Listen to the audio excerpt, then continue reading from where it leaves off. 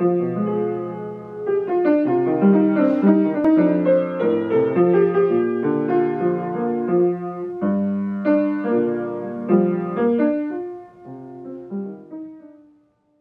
are you? Great. Nice to be here. I might add piano player. No, please don't mention it. I'm not. I didn't know you, but I normally when people go over to I mean, we won't play it, but I remember normally when people we say it's Glenn Gould's and they'll walk over to the piano. You know what they'll play? Bam, bam, bam, or bam, bam, bam. But you played something. No, I played the piano a little bit in school. When you're studying dance in Russia, you have to really do at least elementary piano, knowledge of piano playing. Why? Does one help the other? Of course. Well, after all, you dance with the music. You have to really learn how to listen to music and appreciate. Yeah. I guess you're right. I mean, it is percussive. It is rhythm. Yeah. Just like anything else, I guess the piano would be the best for that, given that it is sort of both. Well, and spiritual aspects of dancing is connected to the music contributes so much to dance. So, how did photography enter your life then? That was a strange story. It's happened to, I started to photograph at probably late 70s. Photograph my kids. It was a 50 millimeter camera. Like everybody else wants to be a sort of a magnum photographer. A Man Ray or Dick Cavadon or something. But then, at some point when the digital equipment came, I started to sort of fool with the little point-and-shoot digital camera. And I remember it was in Dominican Republic. We had the summer house there, and then I started to photograph Dominican guys, with the drinking brujal, and with the Presidente beer, and then dancing bachata, merengue, or salsa, and everywhere, and the gas stations or dance halls on streets with the, a radio playing different kind of tunes, and I kind of realized I really like that unfinished quality of images, which is blurry kind of a bit. The parts of it's in the focus, and the rest of it is floating kind of, which is really closer than to dance than frozen image, because I couldn't use flash photography, which just freezes image. But I'm looking for that mistake into the realization, into the results, which is really comes closer to some kind of dance. The mistake? Well, a mistake because, everybody wants to get a sharp picture. And I start to sort of do research, and of course I was not the first who invented this style of trying to achieve that kind of results between photography and a video, let's say, the movement, film, let's say. That's that kind of trail of a dance. It's there, and of course there were a legendary person in art publishing world, Alexei Brodovich, Russian, of course, who was art director of Harper's Bazaar in the 50s, and he was instructor for numerous photographers, Robert Frank, Dick Avedon, Irving Penn, it's really big ones. And he published a book in early 40s, I believe, called Ballet. It was about Ballet Russe de Monte Carlo, which was at that time traveling around through United States. And he photographed them in that kind of style, but of course with the film, because it's and it's a phenomenal book. And Edwin Demby, very famous poet and writer and dance writer, wrote this beautiful and interesting introduction to it, to that new style of photography. And now that I'm looking sometimes, sports sections of newspapers and magazines, they use that thing in the reportage of sports. Yeah. Now it's kind of very much accepted even in publishing business. Yeah, and I should be clear here. So when you look at these photos, we have a very challenging job because even though we're being filmed, this is going on the radio. So I'm trying to describe these images, and when you do look at them, they sort of blur the line between photograph and film, as you mentioned, but also photograph and painting. The artists, the dancers, are obviously in motion. And when I was getting ready to talk to you, of course I was reading about you and brushing up, and I came across tons of photos of you over your career, and it occurred to me that those were all just brief split-second moments people had captured, because truly to capture what you're doing needs to have motion implied in it. I understand that. Well, but somehow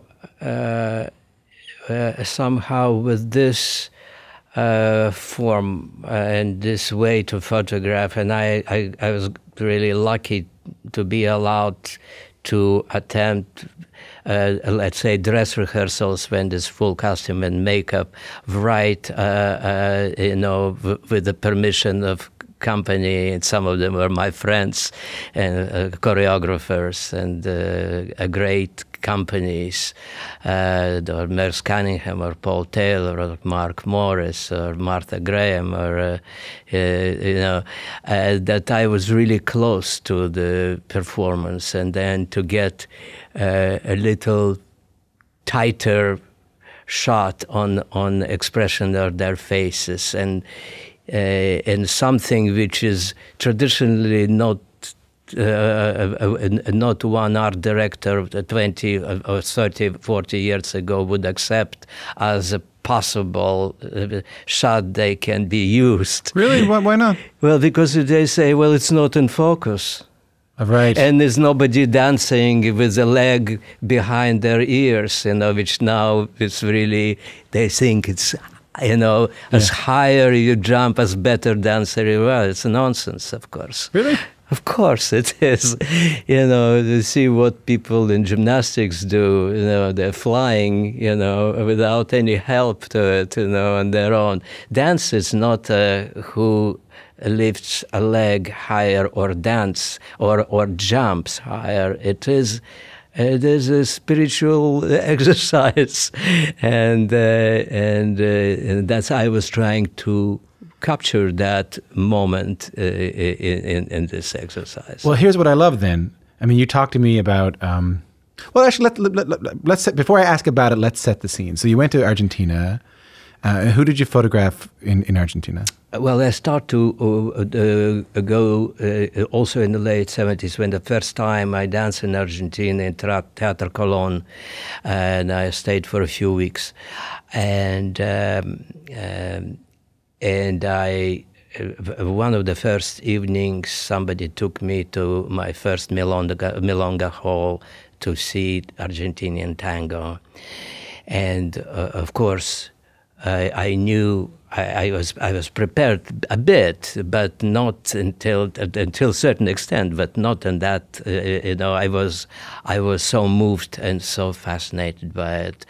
The tradition, which is Europeans brought in the 19th century to Buenos Aires, and the guys start to dance and bring in sounds of bandoneon, and that drag in the songs of a tango, or simple matter.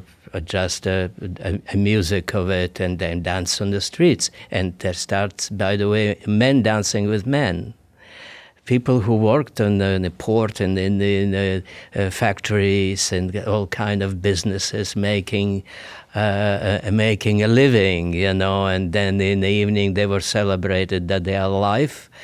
They run away and find a new a country with that kind of thing, but tradition is so full of restraint, dignity, strength, and virtuosity, and from that point, I was obsessed.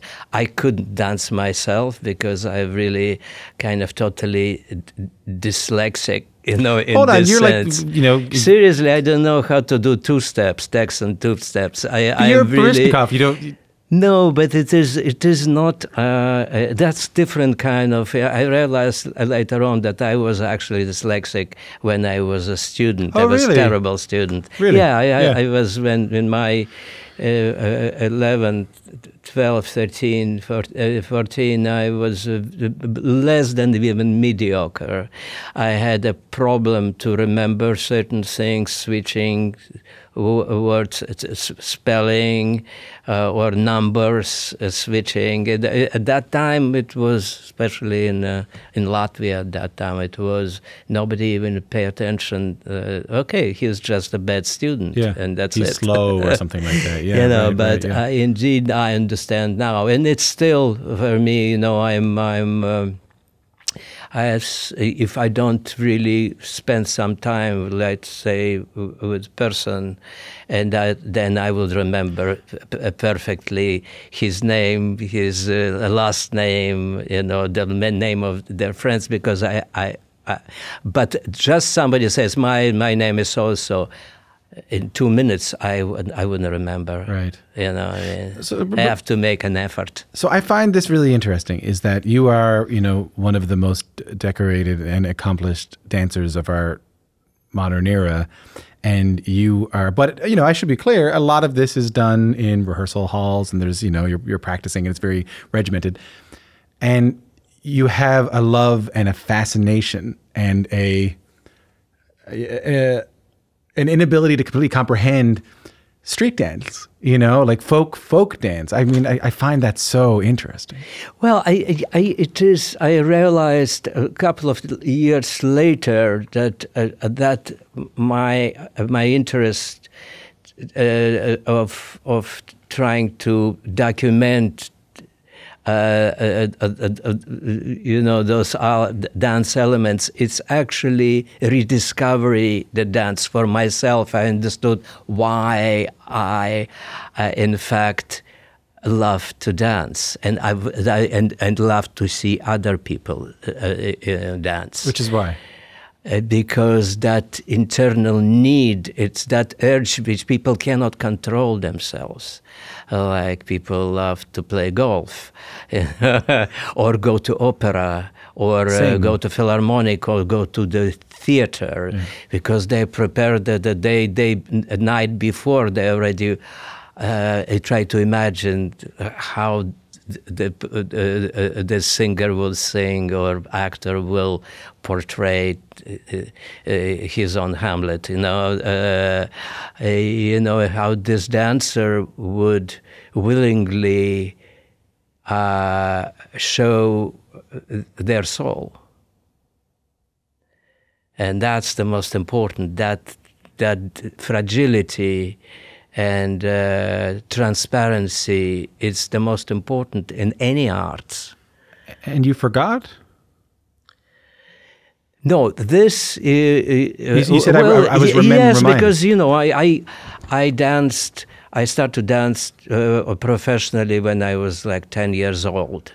And as a practice in a choreographic school, we were performing in Riga Opera House, at my first the Nutcracker, and then Sleeping Beauty, and those like little pages. We were extras in operas, and then you get little, sort of je ne sais quoi, this sort of cavalier kind of attitude to it, and because that's your job, You do, of course, you're nervous and but now looking, that catalog, and I just looked through the exhibit, the way it was hung and the way it was lit.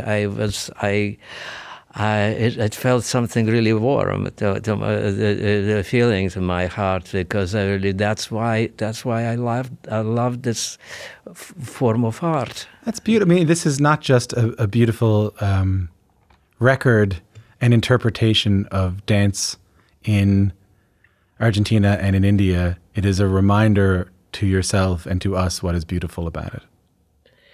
Well, you put it more eloquently than I tried to. I'm not going to charge you that much. I'm not going to. You know what?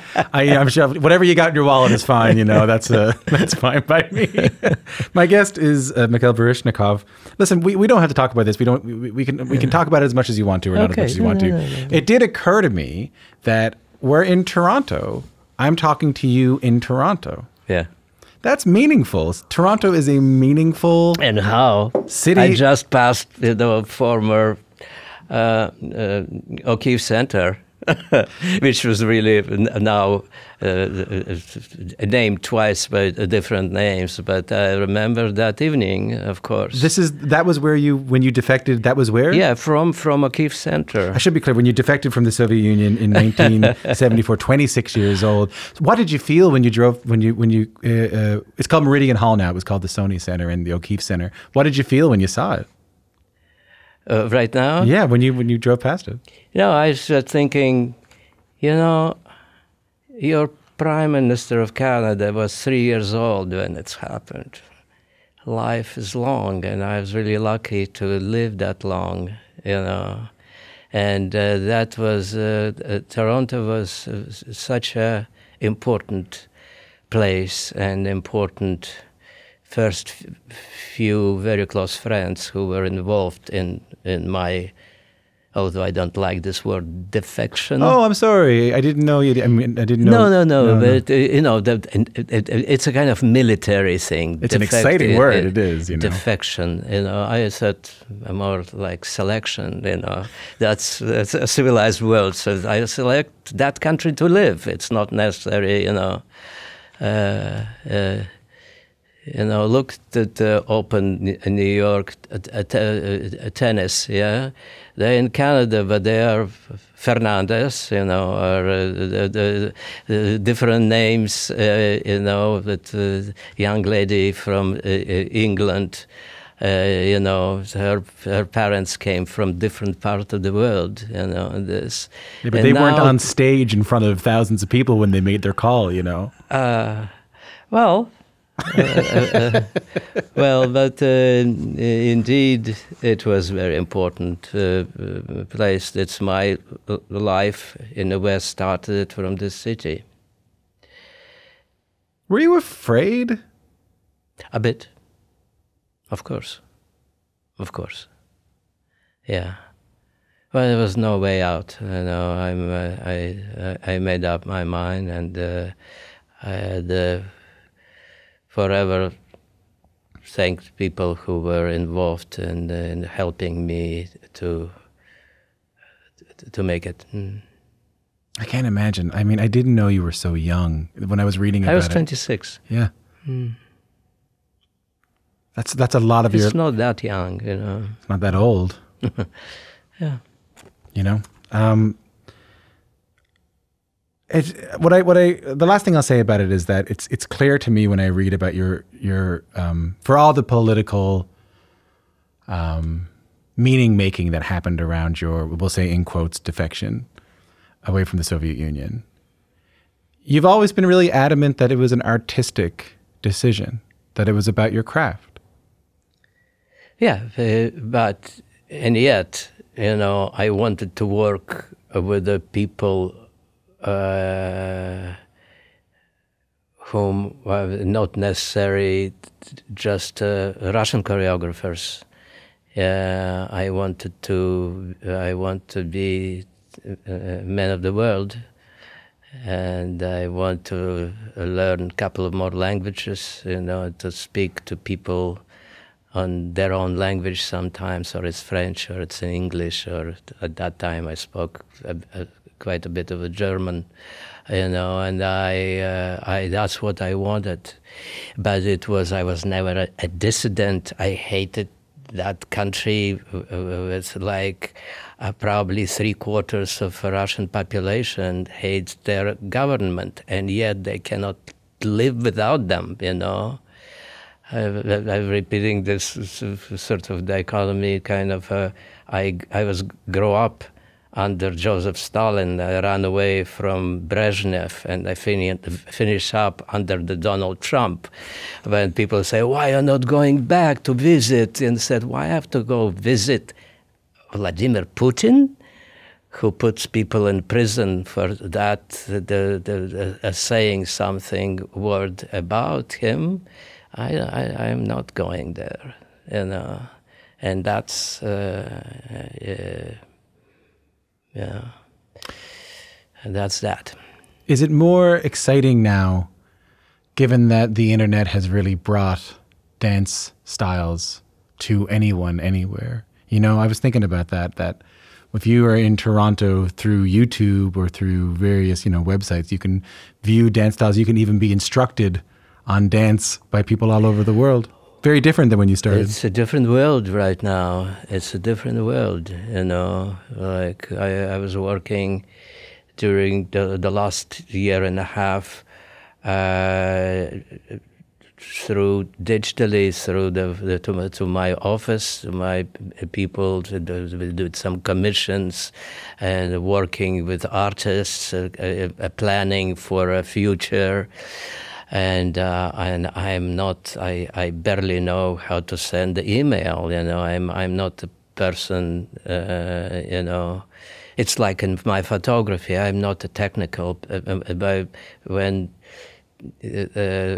some photographers who come to see, and the good photographers, they said, "How the hell you did that?" They said, "I don't know. I'm just fooling around and take thousands of pictures, and and I know how to achieve certain elements in my photography. But what's important to capture that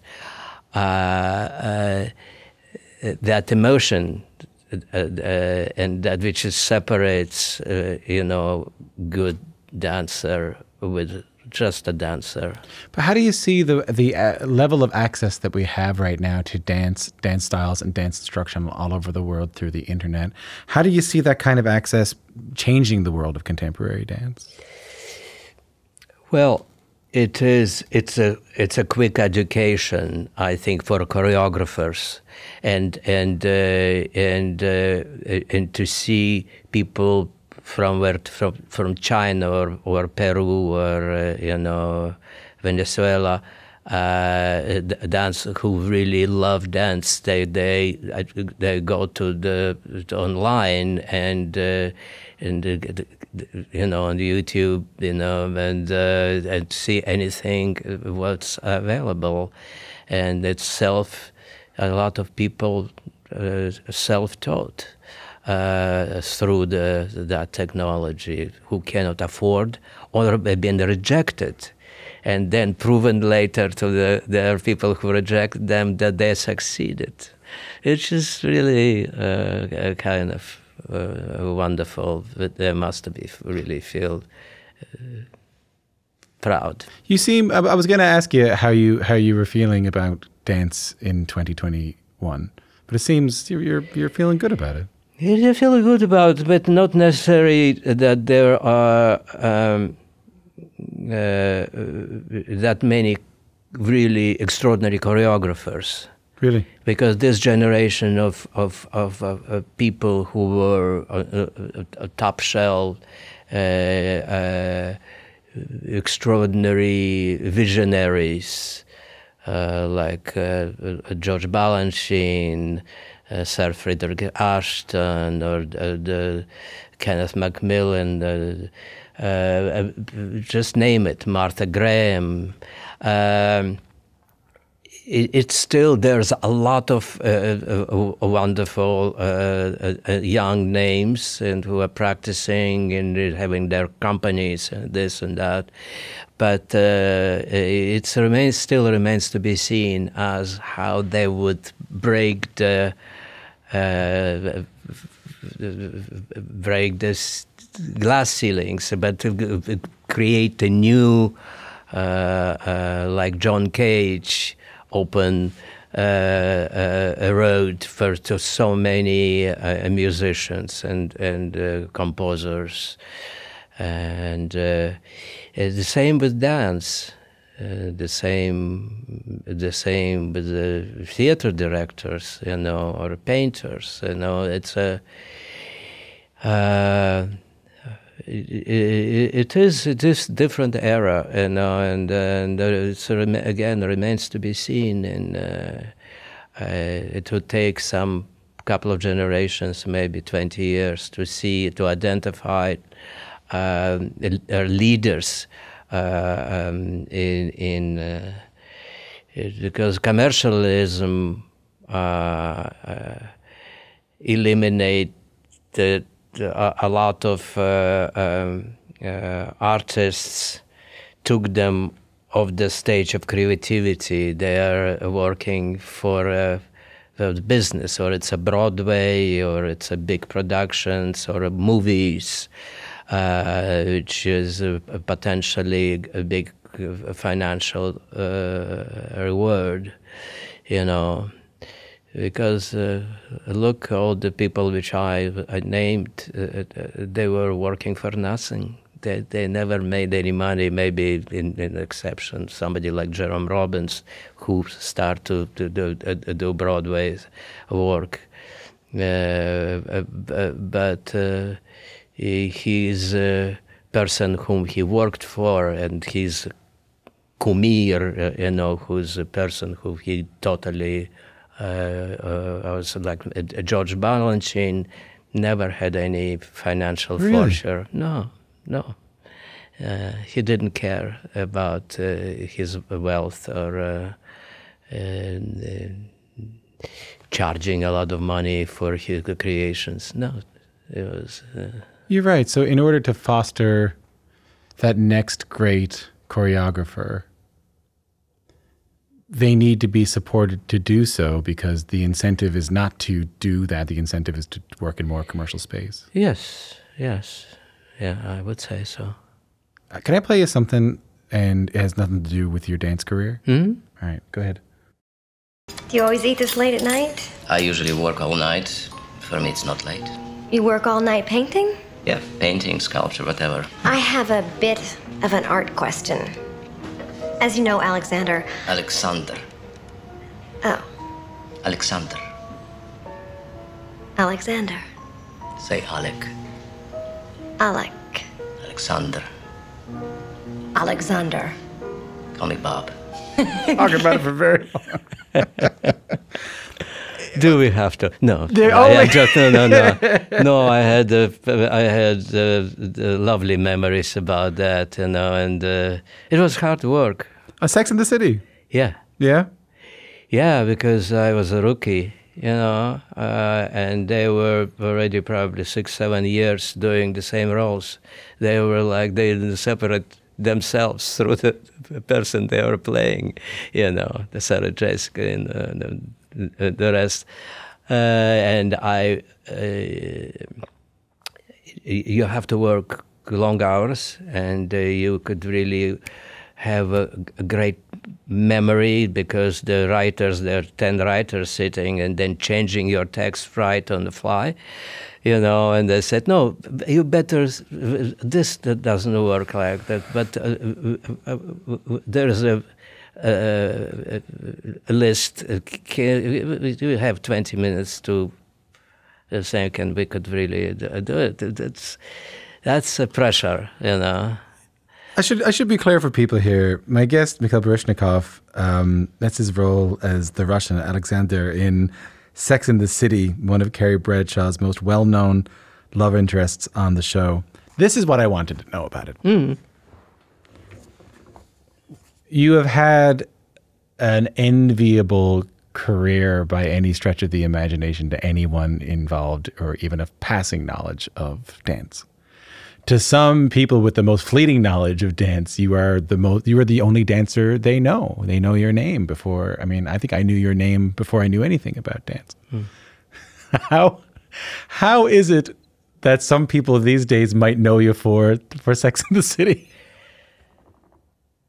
That I'm not wrong either, am I? That's sad. That's sad. I must admit. It must happen, though. I'm sure people, Absolutely. Help me see. Let me close off this way. Help me see dance through your eyes.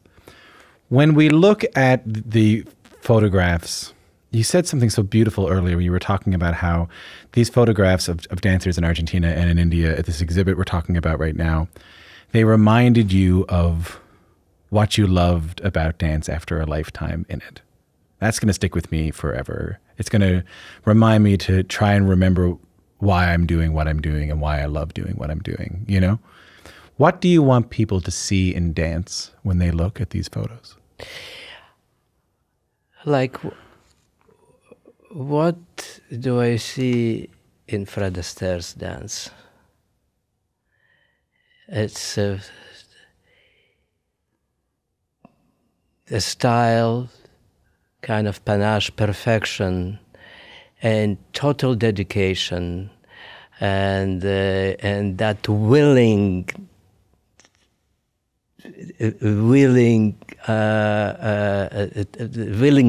to share this excitement with the audience, and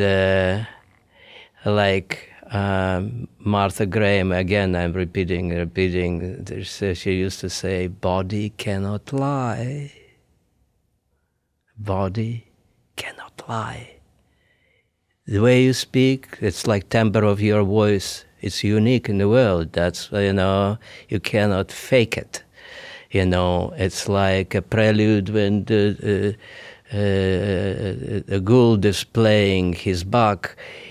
His touch, and even humming, and it's so him, or composers, the prelude. It's clear that it's Shostakovich or Chopin or any. It is something belongs to your DNA, And again, your generosity, it is ignite the same, hopefully, feeling across the audience into the ears of and eyes of the audience or a listener or a viewer. That really truly does come across in these photographs, and sorry, that really does come across in these photographs. Thank you. Thank you. I do see it. It's a pleasure to talk to you. Thank you so much for coming in. Thank you very much. My guest was Mikhail Baryshnikov. His photo exhibition, Looking for the Dance, the photography of Mikhail Baryshnikov, is on now at the Lighthouse Art Space here in Toronto. We'll post a link so you can check that out at CBC Radio Q. He joined me here in person in our Q studio.